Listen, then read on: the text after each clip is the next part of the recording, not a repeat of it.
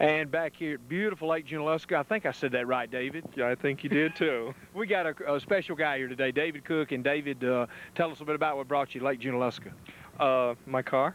Well, that's good. Yeah, that's what.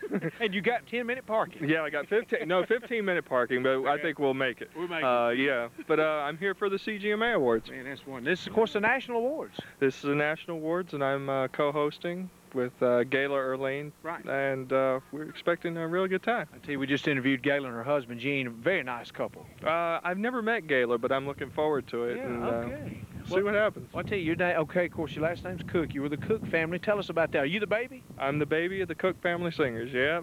And of course, now I've grown up to become a full gospel preacher, as you can see. But other than that, yeah, I was the baby of the Cook Family Singers. And when they retired in 1980, I went out on my own and been going strong ever since. Been solo ever since. Been solo ever since. All right. Some people say I should be solo, you can't hear me. But other than that, no, don't believe it. Don't believe it. We've heard him. Tell us about your ministry. How's it going? Where have you been? What's been going on? Well, it's been good. I've been all over the U.S. and just filmed a live album with one of my friends, Mortimer Crabbottom. Yeah. Mortimer's crazy, you know, so I got to be there to keep him in line. And just did it in beautiful York, Pennsylvania. Can't wait to get that project out. And, But getting ready to start up another tour and see what happens. I just want to know if Mortimer Crabbottom's going to show up here tonight.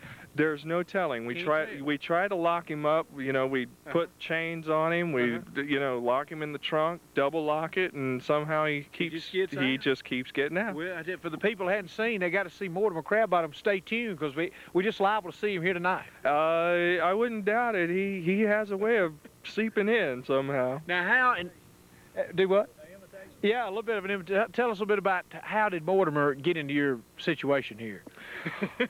Yeah, it's maybe too long for me to explain right now. But Mortimer is he's just a nifty guy. He's a sparky dresser, you know, and we could only try to aspire to be a little bit like Mortimer. That's great. You know? I know it. I know. He's got some good qualities if you listen to him. That's the thing.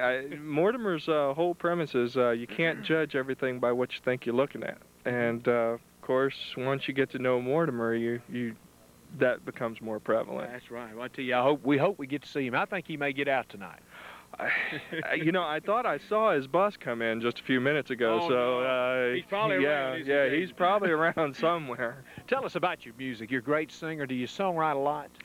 Yeah. In fact, right now, my last album, entitled "In the Middle of It All," has already had 4 #1 hit songs on it. Great. And right now, I'm writing with Gary S. Paxton. Who, of course, did Alley Oop and Monster Mash, and then he won a Grammy for He Was There All the Time. And so... That's great. Learning much from him? I think I'm learning a little too much, to be exact, yeah, but he's such a great guy. I have so much fun with Gary. He's just a precious man. Yeah, he really is. That's one. And have you always been in gospel music? No. In fact, I went out to, I did a lot of theme songs for television shows and things like that, and recorded them under pseudonyms so that it protected the family name, and I was also a juvenile, so I was governed by the juvenile labor laws, so couldn't record them under my real name, but did some really popular television stuff, and then that wasn't where God wanted me, so I just came back to my first love, which was gospel music. Yeah, well, I tell you, that is great to hear. What is the most satisfying thing in your career? What do you think? What do you like to see the most in your ministry?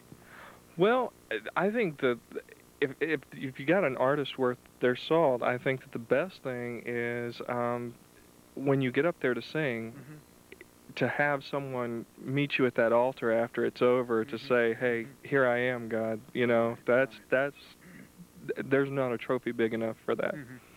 But that's my pleasure. It's my joy.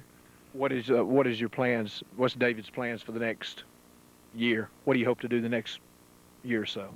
Well, I hope God comes soon. If he doesn't, I think that we've got a lot of great stuff coming up. You know, I've got to keep Mortimer in line, of course, because he has his own television show and called Crabbottom USA, and So we'll be busy with that, and then I'll be touring.